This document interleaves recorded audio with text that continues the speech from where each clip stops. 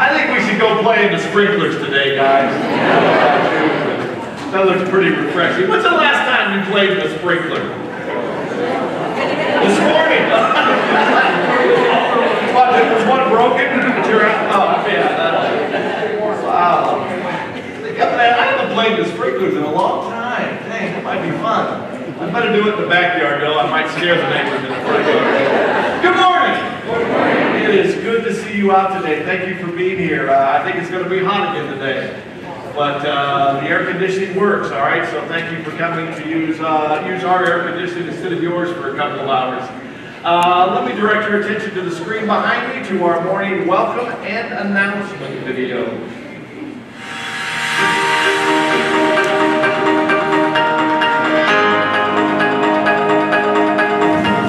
Hi and welcome to New Hope Community Church. We're so glad that you've decided to join us this morning. Hey, if you do me a favor, if you're a guest with us today, welcome. If you would grab one of those Connect cards right in front of you and fill out that information, let us know that you were here. We would love to get you some information on some of the exciting things that are going on here at New Hope. One of those exciting things are happening on August 5th. Check it out. Greetings from Uganda. Hey everybody, we're looking forward to seeing you August 5th. We'll be with you during all of the services. And what else are we going to do? Well, we're doing something a little different this year. We're calling it the Village Encounter. Ooh, tell me more. Well, have you ever wanted to see what it's like to live in Africa? Definitely. I want to know what it's like to cook like an African or to carry water on my hand, all of those things. I bet you guys are wondering what it's like also. Well, we're going to give you an opportunity to do just that. So come on out. You can come just by yourself or bring the whole family. And we're going to have starting times at 2 o'clock, 3 o'clock, and 4 o'clock. All of it ending at 5 o'clock for evening church service. And some of the activities that we're going to have, shall we, or what? Well, there's going to be different stations that you can walk through. Very educational, find out a little bit more about life here in Uganda.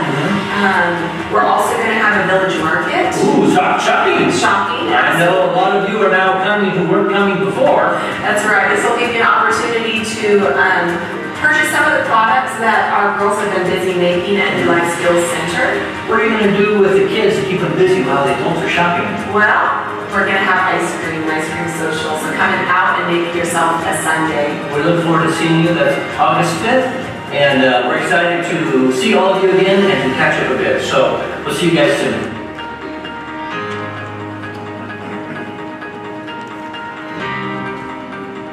Hey guys, Baptism Sunday is on August 26th this year. Come join us in our 9:15 and 11 o'clock service to see people declare Jesus as Lord in their life. If you're interested, email office@newhopechurch.net or write baptism on the back of your Connect card. We hope to see you there. Are you looking to get plugged in here at New Hope? Maybe to serve in some different ways? Well, if you go to newhopechurch.net, go to ministries, click on that. On the bottom of that, it says serving opportunities. There's a whole list of places where you could serve at New Hope, where you could get to know new people, where you could plug into the student ministry, the kids ministry, the prime timers ministry, the heart-to-heart ministry. We have so many different ministries we would love for you to plug into. So go to newhopechurch.net, click on ministries, click on serving opportunities, and get hooked up there. If you don't have the internet, feel free on that Connect card to say, hey, I want to serve, and tell us where. We would love to get in contact with you. We can't wait to connect with you and get you plugged into New Hope on a whole different level. Hey ladies, Saturday, September 1st is our ladies' comedy night. The comedian of the night is going to be Amy Barnes. She's super funny. Check this out. You guys like to eat out with your kids? I don't like to eat out with my kids very much. I really like to eat out. Ever since my daughter learned how to read, she orders up a menu like she has an expense account. She'll look down the menu. I think I'm going to start with... I can't even finish a peanut butter and jelly sandwich. You're going to start with water.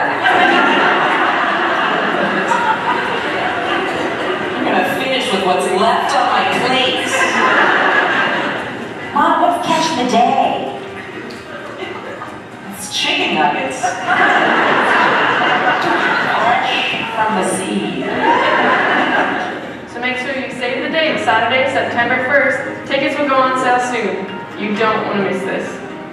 Hey men, Saturday, August 11th, we have men's breakfast again. We're back. You don't want to miss this breakfast.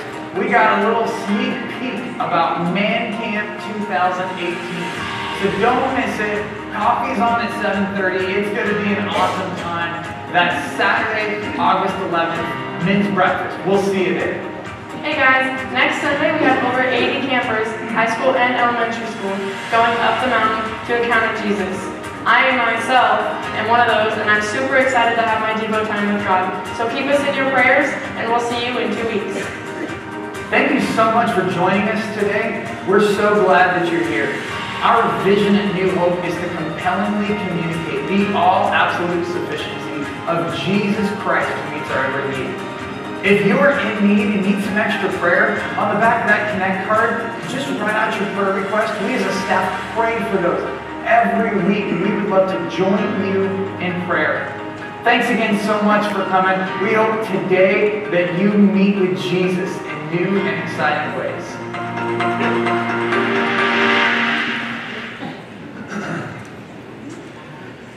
I got a clipboard coming around. This is for Women's Bible Study that starts on August the 1st. Tina Brown is the facilitator. Will be leading that. They're going to be studying the book of Ephesians. If you've already signed up, you don't need to sign up again. But if you haven't signed up, they want to be sure to have enough material. And so that's on Wednesday morning. Chris briefly talked about areas of service in the church, and this is very, very impromptu. I'm going to ask Kendra and Irma to stand up real quick, if you would. Irma and Kendra. All right? I understand you did something this week that's the first time you've ever done it. What was it, Irma? You helped serve at a reception for a memorial service here. You did that on Friday for the service we had for Bernice's daughter, all right, Charlene. And you said something a few minutes ago when I asked you, we were talking about your serving. What did you say? Use your outside teacher, first grade teacher voice. It was an amazing experience. We had a chance to get to know a lot of new faces, new people, and just we really thoroughly enjoyed it. It was hard work, but we loved it. What did you do? We actually served food while we set up, and started off with cutting all the desserts, and we were running back and forth, putting those on the tables, and then we actually had a chance to serve, and then cleaned up afterwards, and met new faces at our church that we had never met before. So, will you ever do it again? of course. Okay, all right, good. Thank you for the testimonial. So you can sign up either using the cards in the pew in front of you, or you can go online and do that. And there's all other kinds of areas to serve. If you have trouble navigating that system, just call the office and they'll help you get through it as well. So thank you all for doing that this past week. We appreciate it so very, very much. I got to tell you what, guys, I just got a little dose of energy, which I was needing this morning from a text. Yesterday, we did a memorial service for a young man, 41 years old, graduated from Clovis High School. I had the privilege of marrying him and his wife, Jessa, back in 2011.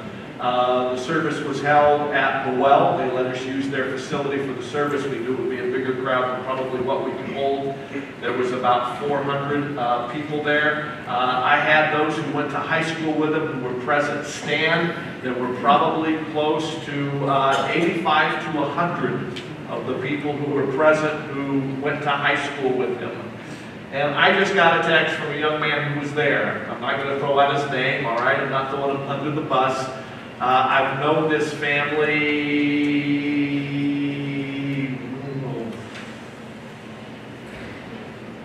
30 years now. One of his brothers played baseball with my son all through elementary, junior high, and high school. So I've had a lot of connection with his family, and that brother was present at the service yesterday. He sent me a text last night. I didn't have his number in my phone. I didn't know who it was. I responded pretty early this morning because he sent it rather late last night, but just saying I was with his parents till just a few minutes ago. They needed today. Today was great for them. Thank you for making a tough time better for them. I responded fairly early. He responded quickly, and I said, "Oh, you're an early riser too?" So we had a little chit-chat, and I just got a text from him. Listen to this. "I've never been to church, but I want to start." And so out of sometimes these kind of things, and I got to be honest, I've gotten to where with this particular age group, when I've had multiple times to kind of engage them in situations, I've gotten to where I'm pretty straightforward about the gospel at the end. And I left them yesterday with who's going to stand in the gap, because Jeremy had become a Christian 4 years ago. And I said, who's going to stand in the gap in his place? And gave them a chance to invite Christ in their life. So that was kind of it. I just got it. I was tired this morning, man. So now I feel good. All right, this is good. Let's see. Fawn Boss is not able to be with us today. They got back from vacation, and she is sick. All right, so I'm only going to be praying for Fawn, but I do want, hey, if you want to come here, this gal, you've heard a little snippet of it. She is hilarious. She is really, really good. We've had her once before a few years ago, and so get a chance to have her back. So, ladies, put that on your schedule. Bring somebody with you. It'll be a great night of refreshment, and I hope you'll be able to make that one. It's going to be so much fun to have the Actus family back home. For those of you who are newer to our church, the couple you saw in the interview from Africa, Village Encounter Day, they are homegrown out of New Hope Church. They have served 4 years in Colombia, where they planted a church. When they finished their 4 years there, they got a real clear call from God that they needed to learn a whole other language, because God was sending them to Africa. And so now they are in the country of Uganda, and they have served there now almost 2.5 years. They're coming home for a brief furlough. They've done some incredible things where they are. We can't wait to hear about it. So this is one of our own that God has picked up from here. It said there he was a former Clovis East teacher. And so now they are ministering in Uganda, Africa. So that's 2 weeks from today, and I'm very, very excited about having them home. Sharon Haynes and her husband, they have a granddaughter who just gave them a great-grandchild, right? Am I figuring that out correctly? All right. And here's the deal. This doesn't happen too often. Dad is home taking care of baby while Mama's still in the hospital. So I'm not sure which one you need to pray more for, all right?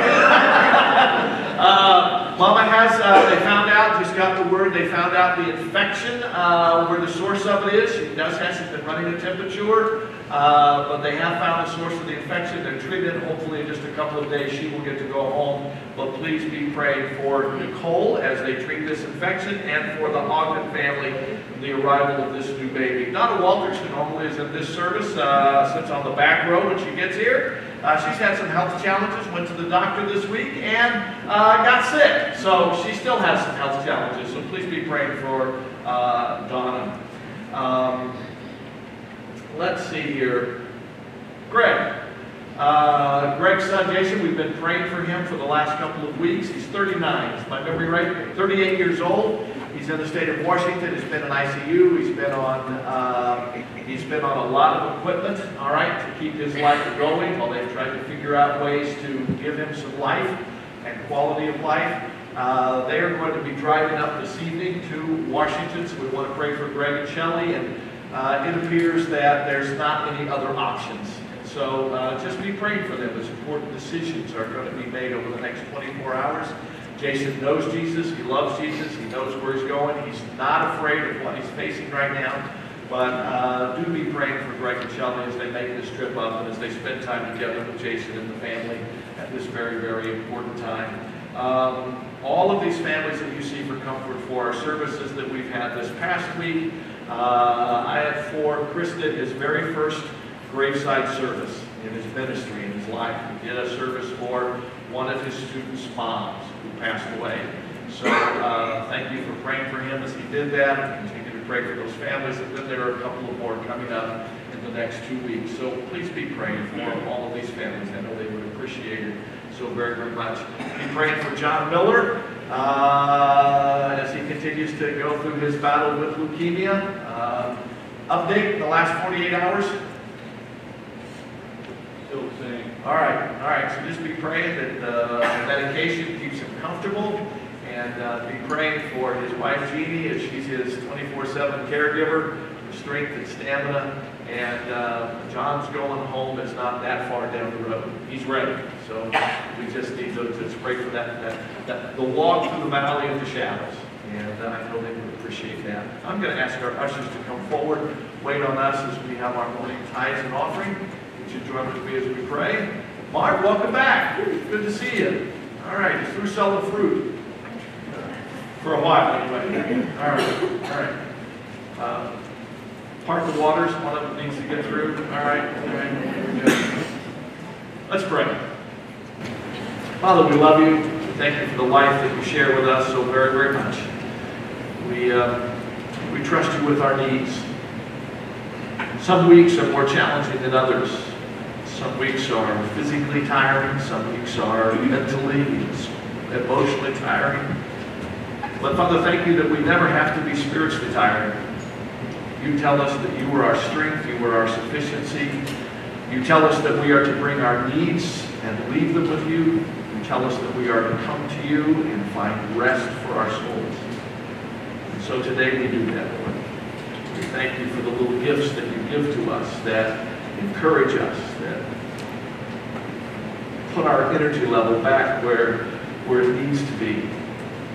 So Father, we thank you for the gifts that you so generously give to us. Father, sometimes these weeks are reminders that it's not about our abilities or our strength or our fortitude that is the way we're to live life. But Father, these are weekly reminders that tell us life, both in the good days and the challenging days, are to be lived in dependence upon you. Our sufficiency for the regular routine things should be the same as it is when we face the big challenges of life. So, Father, today we all bring to you our needs, and I trust we will leave them with you. And we will leave today being more refreshed in the way in which we arrived. Father, we lift up to you families that have experienced some real challenges in recent days. The unexpected deaths of husbands and dads, sons and daughters. Thank you, Father, that death doesn't have the last word, and we find great hope in knowing that life does. Find great hope in knowing that we all have a home in heaven and you prepared it for us. And I trust that we share with our family and friends their need to prepare for heaven. Father, for what you want to do and say in our midst today, may we give you absolute freedom, and may we have ears that are very attentive to your direction in our own lives personally. And may we have the willingness to obey your leadership in our lives. Lord, we commit this and so much more to you. Incredible name of Jesus Christ. Amen.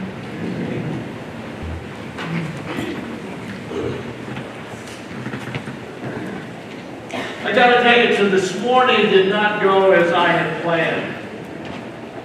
And sometimes that happens in life, doesn't it?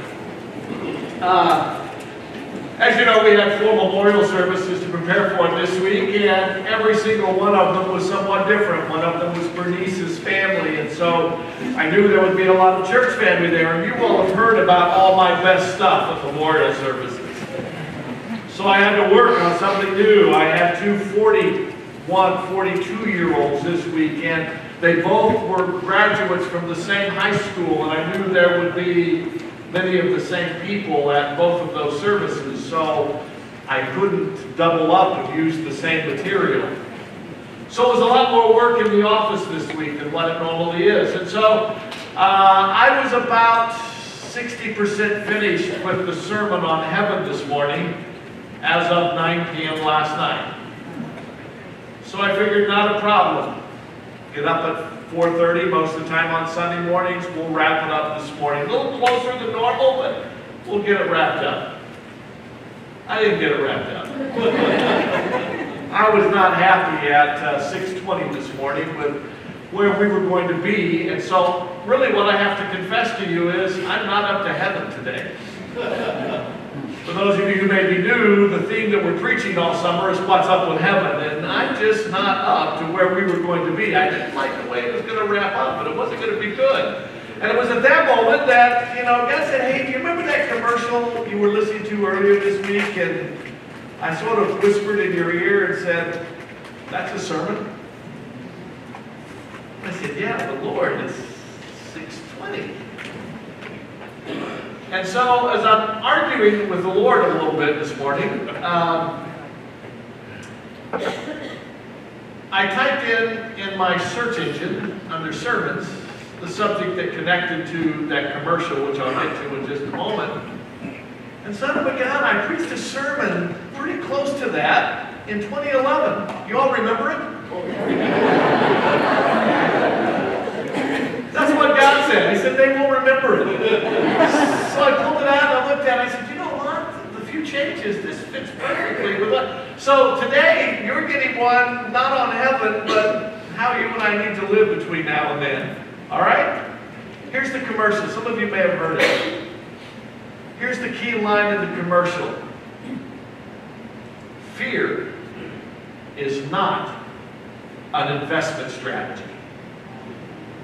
Have you guys heard that commercial? I think it's primarily on Saturday mornings when on K&J they have the finance gurus on for a program. And so it's for whatever. Mike, what's that company that they talk about on Saturday mornings on the investment show on K&J? The fund store? Which store? Mutual fund store? Yeah, some mutual fund store. I can't remember what the name of the company is. But anyway, I've heard it a couple of weeks, and every time I've heard it, I thought, that's a great line. Fear is not an investment strategy. And I would suggest to you this morning that fear is not a faith lifestyle strategy. And yet, I fear a lot of Christians live more out of fear than they do out of faith. What does God have to say about that? That's what we're going to look at this morning. One dark night outside of a small town, a fire started inside a local chemical plant. Before long, it was in flames, and an alarm went out for all the fire departments from miles around to come and battle this fire. After fighting the fire for over an hour, the chemical company president approached the fire chief and said, all of our secret formulas are in a file in a vault in the center of that building. They must be saved. I will give $50,000 to the engine company that keeps them safe. As soon as the chief heard this, he ordered his firemen to strengthen their attack on the blaze. After 2 more hours of attacking the fire, the president of the company came back up again and said, I will give you $100,000 to the company that keeps my files safe. From the distance, a long siren was heard and another truck came into sight. It was a local volunteer fire company composed of men, all retired, 65 years and older. To everyone's amazement, that little fire engine raced through the chemical plant gates, drove right into the middle of the inferno. In the distance, the other firemen watched as the old-timers hopped off the rig, began to fight the fire with an effort they had never witnessed before. After an hour of intense fighting, the volunteer company had extinguished the fire and saved the secret files. Very thrilled, the chemical company president announced that he would double the reward to $200,000. And he walked over to personally shake the hand and thank every one of those 65-plus-year-old volunteers. After thanking each one of them, the president of the company looked at the truck driver right in the eye and said, sir, what are you going to do with the reward money that you're going to receive? The man looked at him and said, the first thing we're going to do is fix the brakes on that old truck. It's not that they were fearless or overly courageous. Somebody once said that necessity is the mother of invention, and I would suggest that crisis is the father of opportunity.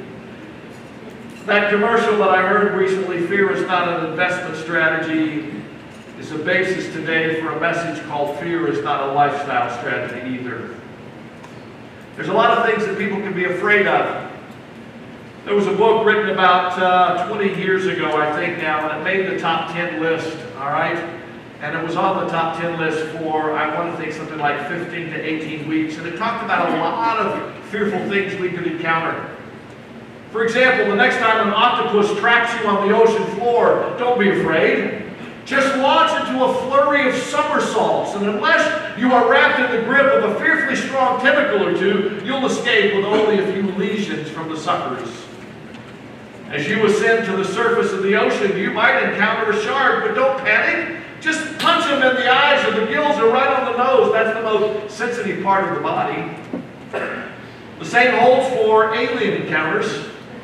Foil your next UFO abduction by going straight for the invader's eyes, but guard your thoughts carefully. Maybe put some foil around your head. Space creatures might be able to read your mind. But gorillas can't read your mind. They can lock you in their grasp. The grip of a silverback is padlocked tight. Your only hope of escape is to gently stroke his arm and smack your lips. You see, primates are fastidious groomers. Hopefully, that silverback will interpret your actions as a spa treatment. If not, things could be worse. You could be falling from the sky in a malfunctioning parachute. You could be trapped in a plummeting elevator, or you could have been buried alive in a steel coffin. You could be facing your worst case scenario in life. We've all had them. The ultimate desperation moments. That's why that book entitled The Complete Worst Case Scenario Survival Handbook did make it to the top 10 list. Thanks to that book, you and I can learn how to react to a grabbing gorilla or an abducting alien. However, I have to confess to you, the odds of such occasions are very, very remote in your life and mine. I've not lost any sleep over octopus or gorillas. But I have stayed awake pondering some other rather gloomy scenarios. I got to be honest, growing senile is one of my biggest fears. The thought of growing old doesn't trouble me much. I don't mind losing my hair, my teeth, my youth. But the thought of losing my mind is dreadful. And maybe a few of you could advise me on that if you remember. Failing to provide for my family has been another thing that's haunted me through the years. Have I done enough? As I've gotten older, it's not have I done enough financially for my family. I'll be honest, on the side of 60 that I find myself, my biggest concern is have I done enough spiritually for my family? Do they love Jesus as much as my parents do? Do they love Jesus as much as I do? Do they love Jesus as much as they should? These are lurking fears. These are uninvited Loch Ness monsters. These are not pedestrian anxieties like the common cold. These could be lingering horrors of some inescapable pattern of fear and regret. Illogical and maybe even unexplainable, but they're still undeniable. Have you already began in this brief intro to this sermon to begin to think about what your worst fear is? What is your worst fears? A fear of public failure, of unemployment, of high places. The fear that you'll never find the right spouse or enjoy good health. The fear of being trapped, abandoned, or forgotten. All real feelings, born out of some very legitimate concerns. Yet left unchecked, these fears will metastasize into obsessions. You see, it's a very small step from prudence to paranoia. And that small step is very, very short, and often it's very, very steep. You see, prudence wears a seatbelt. Paranoia avoids cars. Prudence washes with soap. Paranoia becomes Howard Hughes, and he avoids human contact. By the way, how many of you remember the name Howard Hughes? Okay, all right. I'm discovering I'm dating myself sometimes in examples that I use these days. I mentioned at a memorial service the other day because a guy was born on the same day as Jack Klugman. and I got a bunch of blank stares.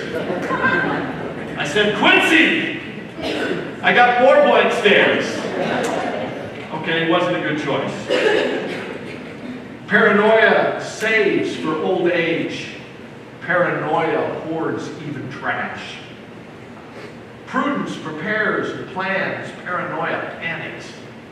Prudence calculates the risk and then takes the plunge. But paranoia never ever enters the water. The word plunge in water comes to mind as I not long ago read a story about a man at the edge of a hotel swimming pool.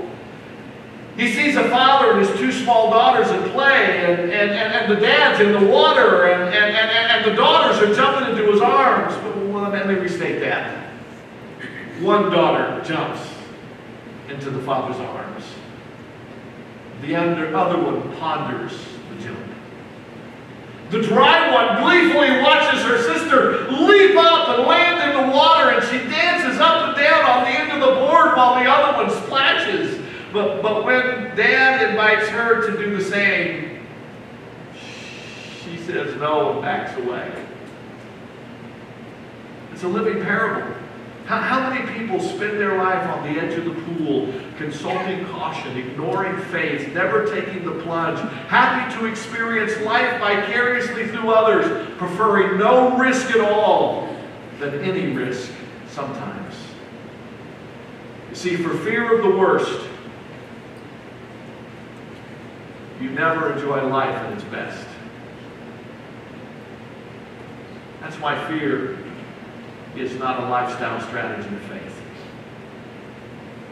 By contrast, though, the sister jumps not with foolish abandon, but with the belief in the goodness of a father's heart and the trust of her father's arms. This was the choice of Jesus. He did more than speak about fear. You and I must understand Jesus faced fear. The decisive acts of the gospel drama are played out on two stages with Jesus. In Gethsemane's garden and on Golgotha's cross. Friday's cross witnessed the severest suffering anybody has ever been through. Thursday's garden staged the profoundest fear anyone has faced. It was in the garden in the middle of a bunch of olive trees that Jesus fell to the ground, and he prayed that if it was possible, this awful hour that was imminently in his future would pass. If you want to look it up in the Bible, it's found in Mark's Gospel, chapter 14. It's verses 35 and 36. And you find these words recorded. Jesus prayed, Abba, Father. Abba, Father, everything is possible for you. Please take this cup of suffering away from me. Yet, I want your will to be done in me. Some have criticized preachers over the years for trying to picture Jesus with fear. Max Lucado, an author and a pastor, described him at this moment as eyes wide with the stupor of fear. But you and I need to take courage. These are sentiments of Scripture, not mere man. Mark 14:33 has been rendered in various translations where Jesus said, my soul is overwhelmed. Horror has overcome me. And if this is in the Bible, it's all inspired, God-breathed words of Scripture. And I know we've never seen Jesus like this before in the Bible. Not when he faced a Galilean storm or the demonic necropolis or as he was on the edge of the Nazarene cliff. We've never heard such screams from his voice or seen his eyes wide. Never, ever, ever have we read a sentence. He plunged into agony. This is a weighty matter, a weighty moment in history. God has become flesh, and flesh is feeling the full bore of fear. What was Jesus afraid of and why? It has something to do, according to the prayer, with the cup. Father, let this cup pass from me. What was this cup? Was it an arrest? Was it a beating? Was it being naked in a public square and abused? Was it being nailed to a wooden cross, propped up for all the world to see and notice? Guys, I don't think any of that would have scared Jesus. I think the cup had to do with the relationship between the Father and the Son. I think the cup had to do with the wrath of God upon the sinfulness of your life and mine that Jesus now became. You see, Jesus had never felt God's anger because he never deserved it. Jesus had never experienced isolation from his heavenly Father, for the two had been tied together throughout eternity. Jesus had never been touched by sin, and now all of a sudden Jesus knew he who knew no sin would become sin. Because all the sins of the world, yours and mine, would be placed on him, and he would become what he had never known. Jesus had never known physical or spiritual death, for he was an immortal being, and yet in the next few days he would go through both. God was going to unleash his sin-hating wrath on the sin-covered Son. And Jesus sensed fear. It is at this moment that I think you and I can learn what to do with our fears. Because what Jesus did with his fears then show us what to do with our fears now. What did he do? You better get your pen and paper out and write this down so you never forget it. He prayed. Isn't that profound? God the Son got into a mode of earnest prayer with God the Father. Jesus told a small group of his most tight-knit friends. He'd left 9 of the disciples at the bottom of the hill. He asked Peter, James, and John, come a little further with me. Do you have any friends that you could say, come a little further with me? And then Jesus sat them down and said, sit right here. I'm going to go right over there, and my Father and I are going to have a conversation. And on that day, one prayer was not adequate. That passage in Mark's Gospel, as well as in Matthew chapter 26, the Scripture says, again, a second time, Jesus went away and prayed. And then he prayed the third time, saying the same words all 3 times. He even requested the support of his friends. Verse 41, Matthew 26, could you guys stay awake a little while? And pray for us. Could you all stay awake till I finish the sermon? Jesus said, could you stay awake till I finish my prayer? I don't want to overcomplicate this topic, folks. We often do that, it seems like, with spiritual matters. We overcomplicate something that God has made very simple for us. We describe words for prayers, places for prayer, clothing for prayer, postures of prayer, durations of prayer, intonations and incantations of prayer. Yet Jesus' garden appeal had none of these. It was brief. His prayer was 26 English words. It was very straightforward. Please take this cup of suffering away. And yet trusting. Yet I want your will to be done, not mine. This prayer was low on style and slick, but it was high on real and authentic. This is less the prayer of a silver-tongued saint in a sanctuary. This was more of a prayer of a frightened child on a father's lap. In fact, that's exactly it. Jesus' garden prayer is a child's prayer. Notice how he addressed his Father. Abba, That's Papa. That's dear Daddy. This is the most intimate word for a child-parent relationship there was in that language. It was just Jesus saying, Daddy, let me climb into your lap and tell you what I fear. Well, I remember as a small child getting to my daddy's lap in the car. He'd be arrested. We would be arrested for doing such a thing today. But in those days, it wasn't unusual for a father to take his young child and put him on his lap behind the wheel of a car. I mean, when we drove from Kerman to Coway, there were more jackrabbits than people.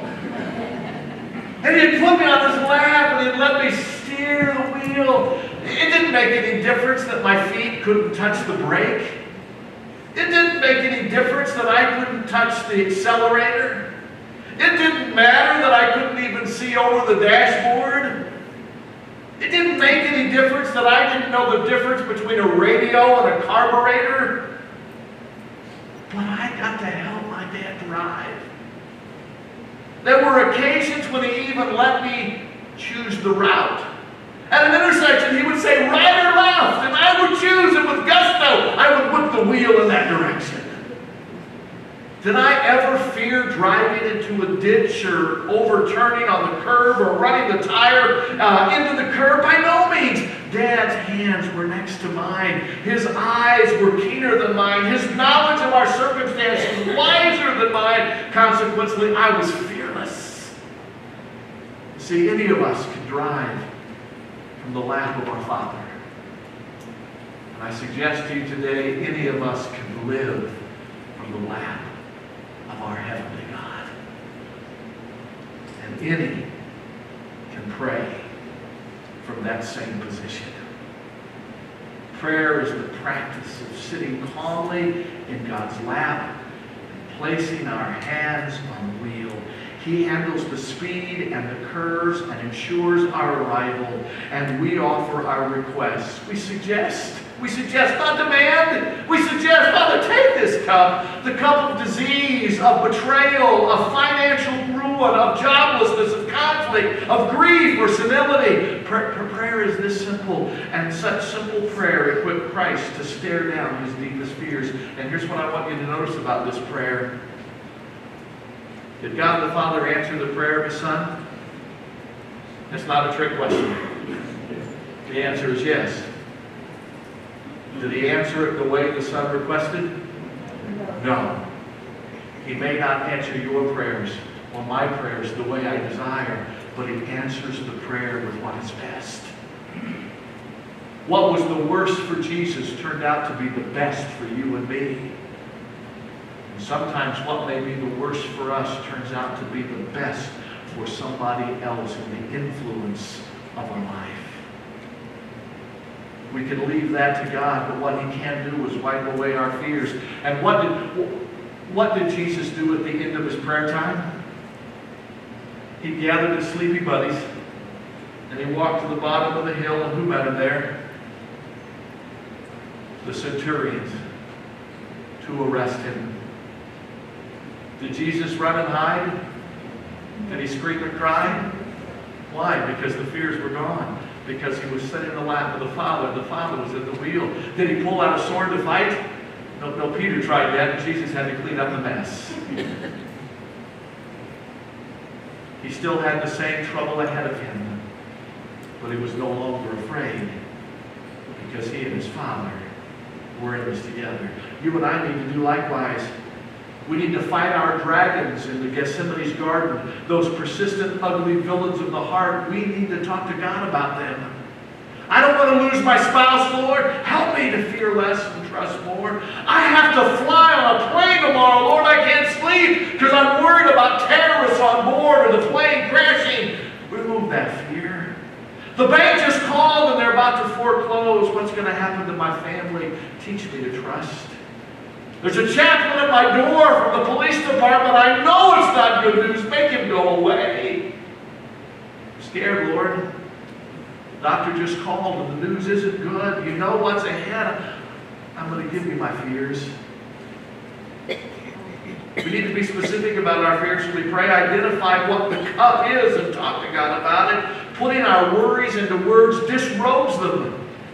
And I got to be honest, our fears stripped naked, they look funny. But we dress them up and we make them much more real than they are. Jan Martel points this out in his book, his novel, The Life of Pi. I believe they made a movie out of it too, didn't they? The main character, Pi, finds himself adrift at sea on a 26-foot lifeboat with a 400-pound Bengal tiger as his companion. So where do you want to be? In the boat with a 450-pound tiger or in the open ocean? He's paralyzed in fear. He's trying to analyze how rational his fear of the sea and the tiger are. Listen to what he says in the book. I must say a word about fear. It is life's only true opponent.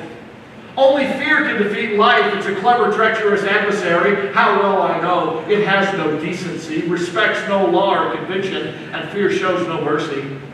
It goes for our weakest spot, which it finds with unerring ease. It begins in our mind, always. One moment you are feeling calm, self-possessed, happy, then fear disguised in the garb of mild-mannered doubt slips into your mind like a spy. Doubt meets disbelief, and disbelief tries to push it out. But disbelief is a poorly armed foot soldier.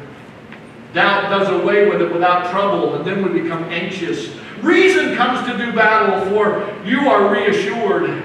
Reason is fully equipped with the latest weapons of technology, but to your amazement, despite superior tactics and a number of undeniable victories, reason is laid low.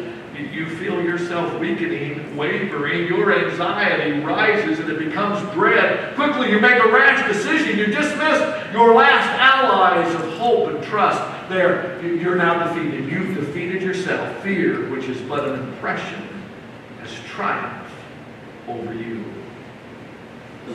In that book, Pi realizes that fear cannot be reasoned with. Logic doesn't talk fear off the ledge or into the airplane. So what does? How can one avoid the towel in the ring surrender to the enemy? Pi gives this counsel. We must express it. We must fight hard to shine the light of words on it. Because if we don't, if our fears become wordless darkness that we avoid, perhaps even manage to forget, we open ourselves to further, stronger attacks of fear because we never truly fought the opponent who defeated us. Jesus put it into words in the garden when he told his Father. Listen to the words of one of my favorite mentors growing up, Jack Williams. He's now in heaven. Jack wrote to me in an email one time. He said, it's our duty to pull back the curtains and expose our fears, each and every one of them. Like vampires, they can't stand the sunlight. Financial fears, relationship fears, professional fears, safety fears, recovery fears, fears of grief and sorrow. Call them out in prayer. Drag them out by the hand of your mind and make them stand before God and take their comeuppance. You got some fears that need their comeuppance today? Take them to your Father. Jesus made his fears public. He offered up prayers and petitions with loud cries and tears to the one who could save him from death. That's what the writer of Hebrews said in chapter 5, verse 7. He prayed loudly enough to be heard, and it was recorded in Scripture. And he begged his community of friends to pray with him. His prayer in the garden becomes for Christians a picture of what the church in action should look like. A place where our fears can be verbalized, pronounced, stripped down, paraded naked in the street before God the Father and denounced. An escape from the worldless darkness of suggested frights. A healthy church is where our fears should come to die. We pierce them with scripture, psalms, and worship. We melt them in the sunlight of confession. We extinguish them with the waterfall of worship, choosing to gaze at God rather than our dreads.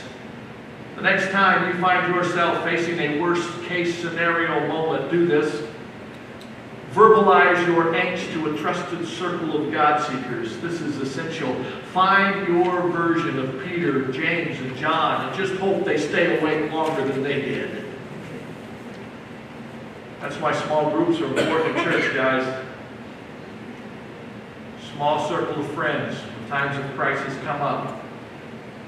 They make all the difference in the world. Small groups, good circle of friends, make a world of difference. We shouldn't live alone with our fears. Besides, what if your fears are nothing more than a devil's hoax, a hell-hatched, joy-stealing prank? I heard of someone who was ready to open a letter from the IRS.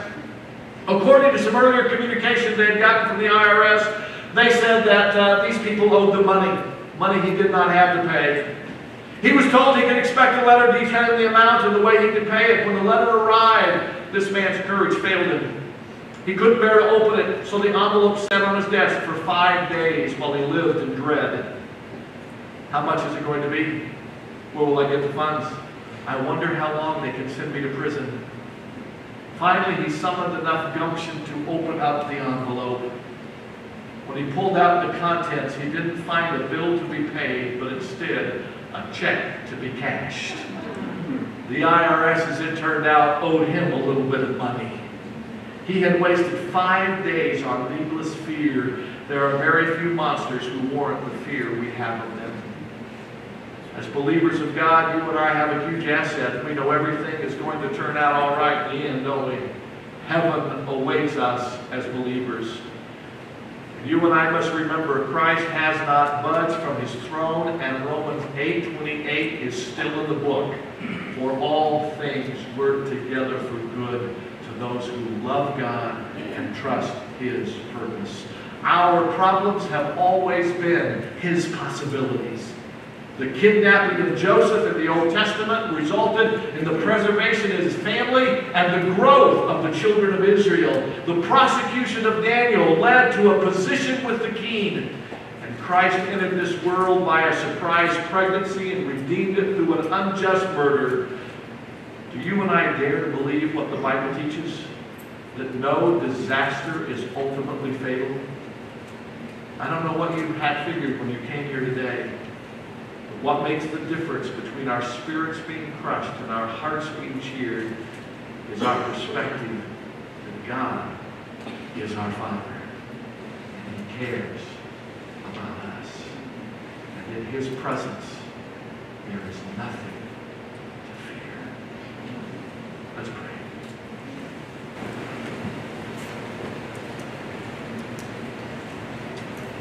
Father, there's a high probability that over the last few minutes, there have been some fears assaulting minds and hearts of folks who are sitting here. There are some fears about, oh, I could never tell anybody about my greatest fears. Oh, God, mine's different than anybody else's. God, what will people do if I ever said anything about this? I'm convinced that quite often we're afraid of fear more than we are of things. Father, I hope with the example of Jesus, we've learned a very simple truth today. And that is, bring our fears to you. Crawl up in your lap and say, Abba, Father, you love me so much, you gave your son loved me so much, he gave his life. Here is what I'm afraid of. Put your hands over mine and steer me through it. God, another thing that's important for us to learn, I think, from this lesson is that just because we pray about a matter doesn't mean the matter will go away. It was I believe it was a missionary from certainly another generation who said, Lord, either lighten my load or strengthen my back. Too many times, Father, I think our prayer is just half the prayer. Lord, lighten my load. Take these things out of my life. But sometimes, Lord, that is not your best. It's not your best for your kingdom purpose and plan. Just as you did not remove the cup from the life of your Son, you gave him what was necessary to get him through. So, Father, today, whether our fears need to be removed, or we need to go around them, or through them, or over them, may we simply trust you and let you stare down our fears for us. For ultimately, Father, all of us have heaven, our future, if we go by the name of your child. nothing is better than that. We love you. I pray that the example of your Son has encouraged some of us today. In Jesus' name we pray. Amen. Guys, go have a great Sunday afternoon. Stay in where it's going. Church, 5 o'clock.